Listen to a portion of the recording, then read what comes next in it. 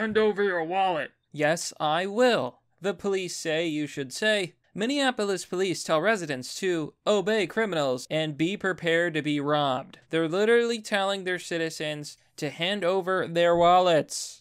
Hello everyone, this is Mr. Obvious, and today on the internet, we're going to talk about this insane story. Now, this cannot be ignored because I believe this is the future of the world everywhere as the left calls to defund the police, abolish the police, and get rid of police entirely. So, police say that Minneapolis residents should obey criminals and be prepared to be robbed amid a wave of violent crime in the city. So what we've seen is a very, very common thread, and you see Democrats everywhere who've been preaching the same message. Get rid of the police. Take away the police's power. The police are corrupt. There's institutional racism.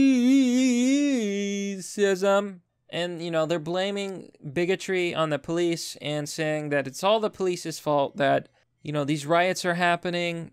I disagree. First of all, look at this police chief. Does he look white to you? That's a white man, Mr. Obvious. No, I don't think so. I think that guy is a bona fide African-American fellow, and he's a black police chief. And yet they're going to call the Minneapolis Police Department bigoted or discriminatory, even though, you know, they're just doing their jobs in the first place. Now, what are the consequences of getting rid of the police, of abolishing the police, regardless of where you stand on the protests, on the riots, Democrat, Republican, liberal, or conservative? What do you think happens when you get rid of the police? Well, you end up in a world run by criminals. So we're going to get into this. We're going to talk about the letter and the message that the chief of police in Minneapolis, as well as the police department, sent to its citizens. But before we do, please remember to like, comment, and subscribe, and hit the bell button for notifications for more content.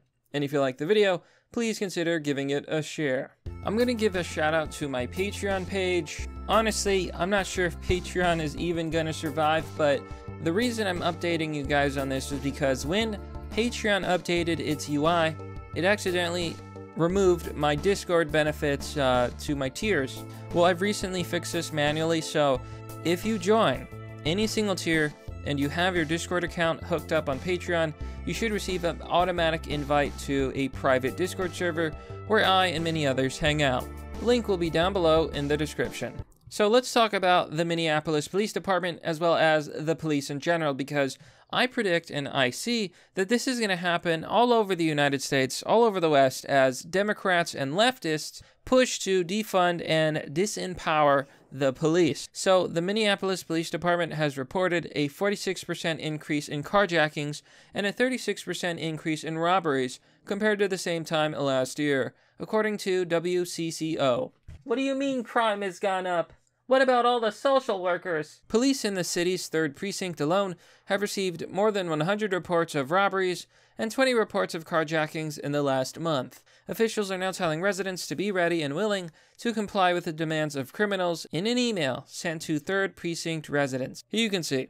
This is the email sent to Minneapolis. Attention 3rd Precinct residents, July 28th, 2020. Robberies and carjackings have increased in our precinct. Cell phones, purses, and vehicles are being targeted. Some victims have been maced, dragged, assaulted, and some threatened with a gun. Most of these crimes have occurred north of 42nd Street East 100. Robberies and 20 carjackings have been reported to the 3rd Precinct Police in July alone. Downtown and southwest Minneapolis have seen an increase as well.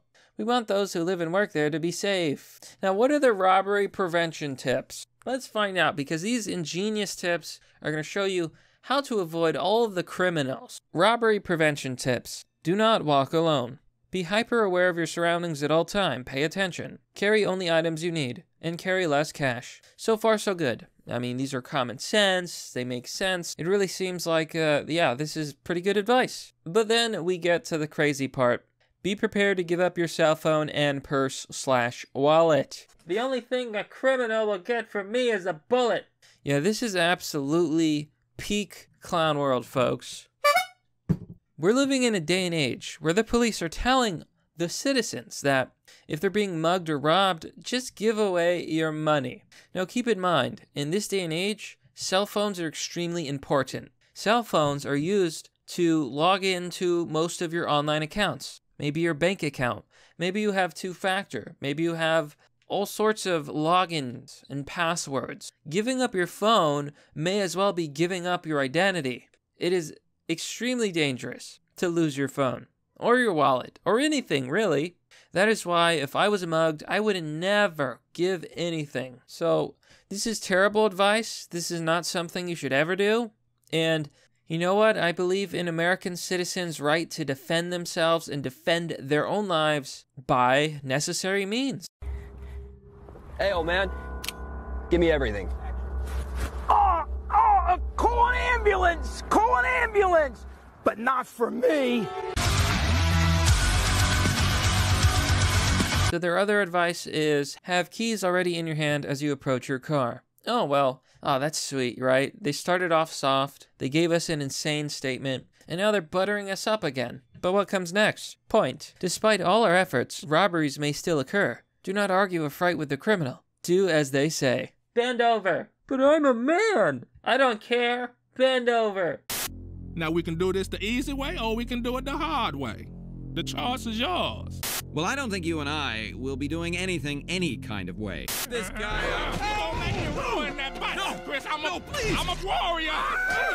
Yeah, okay. You know what? No, I'm going to give you guys better advice. Do not do whatever they say. If they tell you to roll over, to get on your knees, will you? I certainly won't. Oh, they're not going to take me without a fight. And if I'm going down, they're going down with me. If they tell me to bend over, I'm going to bend over them. Now, here's their justification for this, for doing as they say. Your safety is the most important. And what if they tell you to do something that will result in harm to you? See, this is insane. And part of me thinks that maybe the police is trolling. Like, maybe they know just how this looks and how this sounds. And maybe they're trying to scare people straight. Scare them into realizing that they do need the police. Now, here's the last point. Be a good witness. When you call 911, be prepared to answer many questions. How many suspects? Age, height, complexion, hair, and eye color. Scars or tattoos? Weapon? What did it look like? Vehicle description. Now that's common sense, but I'm not sure how well the police will actually be able to track people down. Because thanks to leftists, the police don't have any power. And the irony is, it's the leftists who are going to get robbed, who are going to get mugged, who are going to be assaulted. And the first thing that these dummies do? Call the police! And they were the people who wanted to get rid of the police in the first place. Oh, the irony. So here are carjacking prevention tips. They're pretty much, these are common sense, but, it's just shocking. They literally say, prepare to get robbed. Prepare to give up your cell phone and your wallet and your purse. Do whatever the criminals say. Even though some people have been maced, dragged, assaulted. Yeah. So in addition to emailing the Minneapolis residents, the police have also circulated the directions via local media. KTSP, Bring Me the News, and other outlets have all reposted the MPD's directives word for word. Despite this, innocent people have been affected by the recent rash of crime. After several men tried to rob a woman in broad daylight, police said a good Samaritan rushed to intervene and was shot in the process. Don't be a hero. Yeah, that's rule number 1, folks. Don't be a hero, especially for the modern day person, because not only are they going to be ungrateful, it's also not worth it. If I saw a woman being mugged, I would just walk away. I wouldn't care. Why?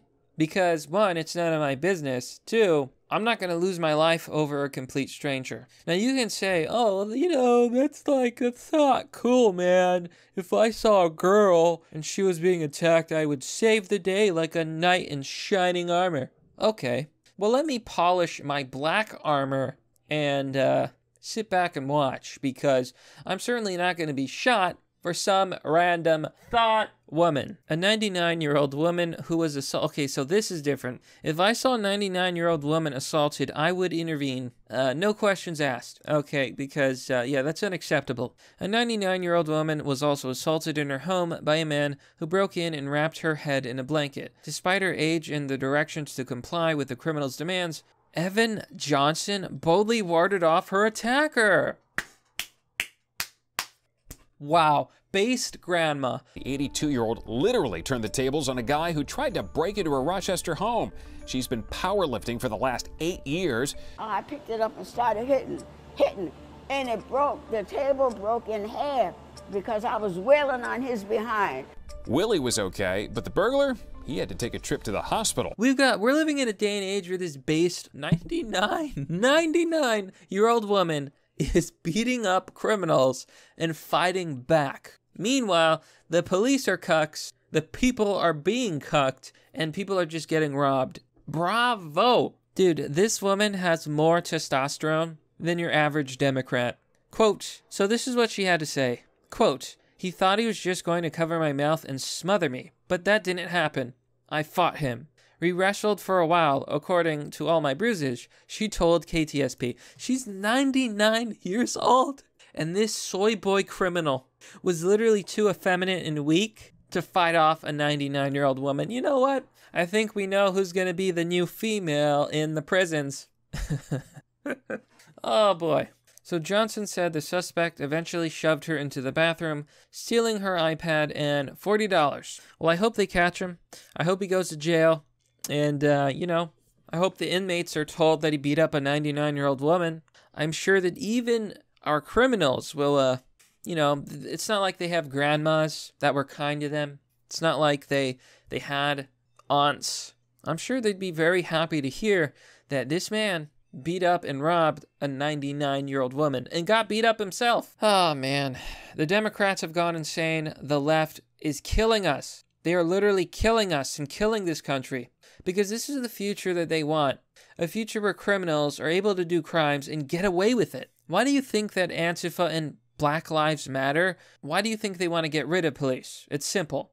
It's because they're made up of people, largely criminal in nature, who want to live in a world where there are no police so that they can do whatever they want and break the law. BLM wants to loot. Antifa wants to have socialism. They want to topple statues. They're trying to get rid of the police because they want America to be lawless. But what they want is irrelevant. But you know what's not irrelevant? The comment section. A user named Laura Roberts has the advice that I would give. She goes on to say, send out a letter stating which gun stores to shop at, where to take training classes for your weapon, and if needed, where to get your carry license. Anything is better than telling citizens to comply to criminal demands. What kind of freaking world are we living in these days? Exactly. I will never comply with any criminals, okay, because I'm an American, and America does not negotiate with terror. If you try to rob me, oh my, whoo, I feel sorry for you, because I will practice my right to self-defense. What's really insane, and this is the result of Democrats, is in a lot of places you're not even allowed to defend yourself. For example, Fatback says in Minnesota, your right to defend yourself will be challenged in court. You will be arrested and you will incur hefty legal costs. In effect, you will have no protection from the feral mob. This is the world that Democrats want. This is the world that Democrats have created. And I don't know about you, but I do not want to live in that world. But you know what, my friends? That's pretty much the story. It goes without saying, this is the world created by Democrats. Don't vote Democrat. But that's merely the obvious. Well, that's all for now, folks. What do you think about this story? Let me know down below in the comment section. As always, if you want to support the work I do, you can join me on Patreon or Subscribestar. Maybe Subscribestar is better, since Patreon is currently, getting effed in the bum by illegal cases. If you want to donate, there's Donabox and crypto. Links and addresses are down below in the description. And why not visit my merch store? Have you ever wanted to take back the Holy Land? Well, now you can, with a Deus Vult Night Classic t-shirt. As always, the link is down below in the description. Anyhow, thanks for watching. This has been Mr. Obvious, and I'll see you all next time.